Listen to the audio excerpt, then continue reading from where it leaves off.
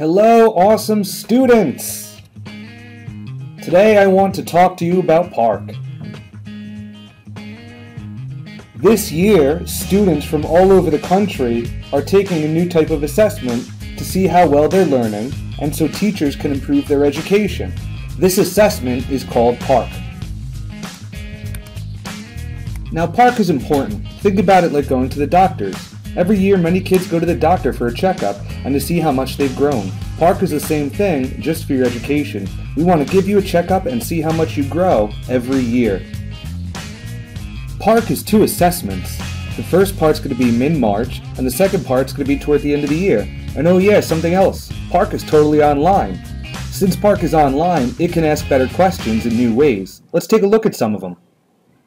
Your screen should look like this. Click on the View English Language part, because we're going to take that first.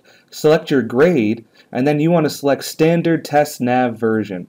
Once it loads up, I'm going to introduce you to the first key to doing well on PARCC.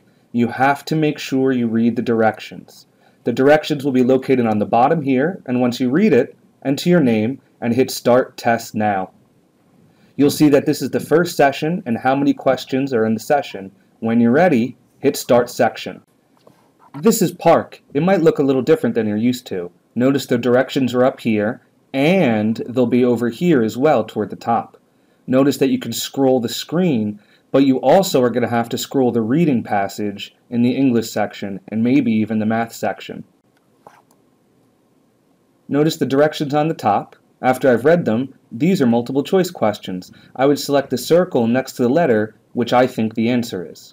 Up top on the PARCC, you will see that I can click on the notepad button, and I can take some notes if I want to. I can also use the answer eliminator. If I think an answer is wrong, I can eliminate some of them before I select my answer. Once I answer my questions, I hit the forward arrow to go to the next question, or the back arrow to go back to the previous question.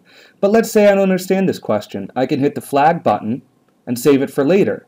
And I can view all the questions in the section by hitting the review button. And that's how I can jump around to review my answers and go question to question.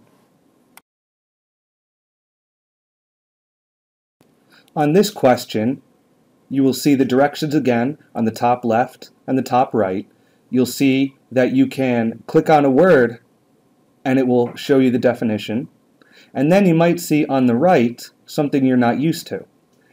The PARCC features a lot of dragging and dropping. Here it's asking you to pick out the conflict and select what came from the conflict. Notice I might not use all of my answers. On this question you see more of the same. On the left we have the scrolling passage I need to read, and on the right I have the interactive graphic organizer where I need to drag and drop. On this question, I have to drag and drop highlighted text. But what happens if you drag and drop the wrong one? Hover over and just click the X. On this question, not only should I again read the directions, but I have to read 2 passages that are separated with tabs. So I can click on one tab, scroll, click on the other tab and scroll, and then I can drag and drop the answers on the right-hand side. On this question, you'll see our directions again. But then you'll notice not only are there 2 tabs, there's actually 3 tabs. 1, 2, 3. And if you notice, this 3rd tab is actually video. Yep, the PARCC has video.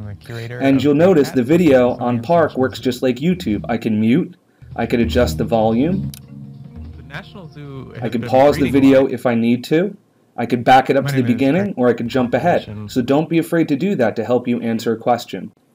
Finally, on the right-hand side, all I have to do is select the highlighted text that I think best answers the question. But this is a great illustration of why I need to read the directions.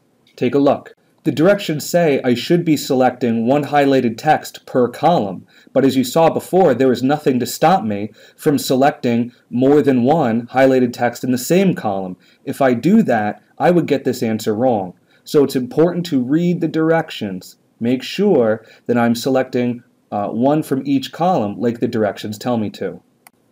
Next, this is what an essay or a short answer may look like on the PARCC. You can actually type as much as you need to in this box. It will expand to your writing. so don't think that you're limited to write in that little space. I can also highlight text by highlighting it and then selecting a color of my choosing. If I need to unhighlight it, I just do the inverse. You'll see that we have cut, copy, paste, undo, and we can make lists as well as bold, italicize, and underline. Those you might be used to from using Google Docs or Word. There's also two types of questions you should look out for. The top of this is a multiple choice, but if you notice, Part B is checkboxes. I can select more than one answer. So remember, circles mean one answer, and squares mean more than one answer. And you'll see in this question, you might be asked to pick something from a drop-down menu. When in doubt, don't forget, read the directions. They will tell you exactly what you need to do.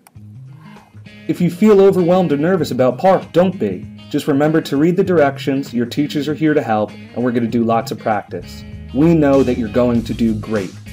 So, let's get this practice PARCC started.